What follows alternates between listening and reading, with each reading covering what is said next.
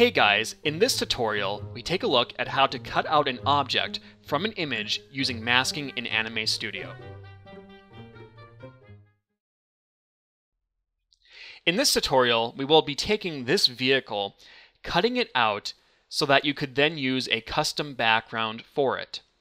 And we'll be using the same document we used for the previous mouth masking tutorial, and that's why you're seeing 3 masking sample group layers in the layers panel.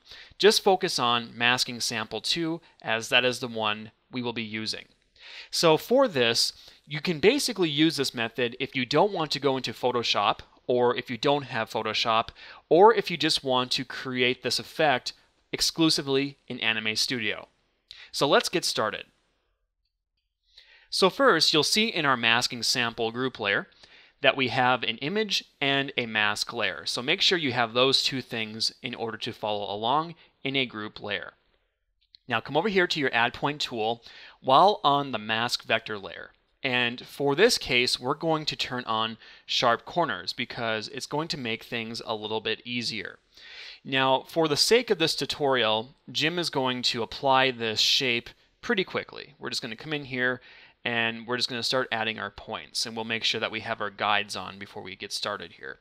Now, of course, if you were doing this for your own project, you would want to take all the time in the world to make sure that everything is positioned correctly. As you can see, when we come down here with the wheels, especially with the sharp corners, we're not getting the best result for the mask. But again, if we were to do this verbatim and do it if we were actually creating it for a project file, we would be here for about 2 hours. So for the sake of the tutorial, we're just going to go along like this. Now, of course, what you could do in this case is you could apply a rough outline, kind of like what Jim is doing right now, and then you could, after the fact, go in with the Add Point tool, add in more points, use the Curvature tool, and you could clean things up a little bit if you wanted to. So there's really no right or wrong way to approach the beginning here. It's just all a matter of getting this shape created. And you can see here we're getting close to the end. And what we'll have to do as well, as I'm sure you're probably already seeing, because we have an open window and because we can see through that window, we'll need to go through and also draw in for that window as well. But let's finish this up first just by coming back here. We're near the end where we can click to create this shape. Okay, so you have the main shape. Now let's focus in on the window. So we'll come in here. Again, just a simple matter of outlining this window, getting all the details. And this is a lower resolution image. So as you can see, it might be a little bit harder to get everything accurately set in because it might be harder to see it, but it will work for our purposes. So now what you'll need to do after this is come over here to your Create Shape tool, and then you're going to want to select the entire shape. Now what's going to happen here, you can see it's not working correctly. And this might happen in your case as well. What happened was Jim looked at this and he went back and realized that one of the points wasn't actually connected. When you're drawing things kind of quickly, it sometimes kind of happens that way. So you'll see here, he's going to make sure that that mask layer is still selected. He's just going to hide that image, and we're going to come in here and zoom in, and you can see here's the problem right here. This point didn't match that point. So we just got to bring it up like that. And if you ever have a problem with the Create Shape tool, that's probably where the issue lies. So if we take that Create Shape tool again and highlight, you can see it's now working. The car is in red. We can hit Create Shape. The window was not in red, and that's what we want.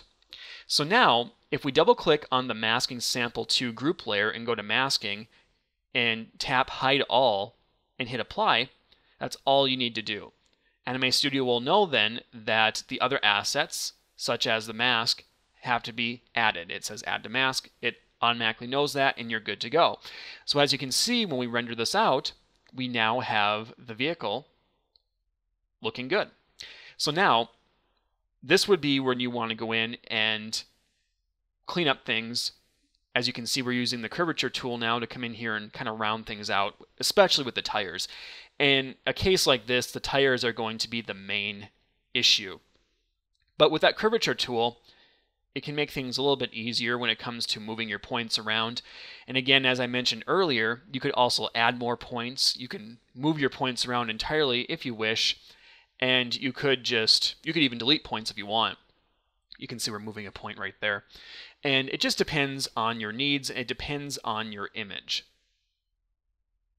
So as you can see, he's kind of cleaning things up a little bit. If we render it out, you can see that the tires look a little bit better. Of course, we would spend much more time on this if, again, we were doing this for an actual production. Now, if you wanted to, you could go even further with this, and you could actually have the tires move. We'll make the car move here with the Transform Layer tool just by setting down a keyframe, going to frame 48, and moving it to the left. And you can see here it moves. But what we could do is we could create another group layer for the tires and actually make the tires spin. And if that's something that you guys want to see, let us know and we will make that tutorial. But anyway, this has been a joint and crumple tutorial. My name is Chad Troftgruben. I narrated the tutorial. Jim Mills recorded the tutorial. If you'd like more Incredible tutorials, you can check us out at incredibletutorials.com. We are also on Google+, Facebook, and Twitter. Also, if you would like a copy of Anime Studio to follow along with this tutorial and future lessons, as well as create some amazing animations, check out the link that I have provided in the description box on YouTube. Thanks for watching, guys, and we will see you next time.